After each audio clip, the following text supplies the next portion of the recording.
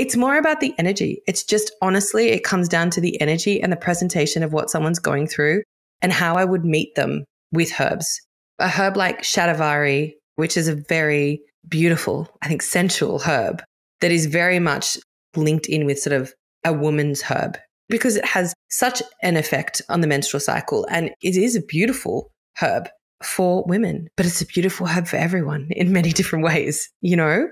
And even like those really kind of, we think of them as like really yang ginsengs, like Panax ginseng or Korean ginseng. And we'd think more to like apply those to sort of men. But I just do not think that is true in terms of how we can apply it to all people. Just in, if it suits, if the presentation's correct, if the energy's correct, if the dose is correct.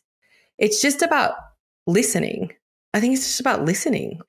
Or like I might think, yeah, like a herb like rose is just really feminine. You know, we use that like soft, feminine, the unfolding, the petals of rose. But I know a lot of people who could do with rose. Heart medicine. It's just heart medicine.